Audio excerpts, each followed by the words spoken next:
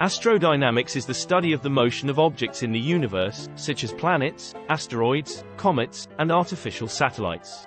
It involves the application of the laws of physics to predict the motion of celestial bodies and understand how they interact with each other and their environments.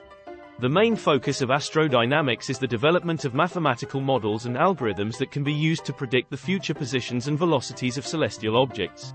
This requires a deep understanding of celestial mechanics, which is the study of how gravity affects the motion of objects in space. Astrodynamicists use a variety of techniques, including Newton's laws of motion, general relativity, and celestial mechanics, to analyze and predict the motion of celestial bodies. Astrodynamics plays a critical role in a variety of fields, including space exploration, satellite navigation, and space weather prediction.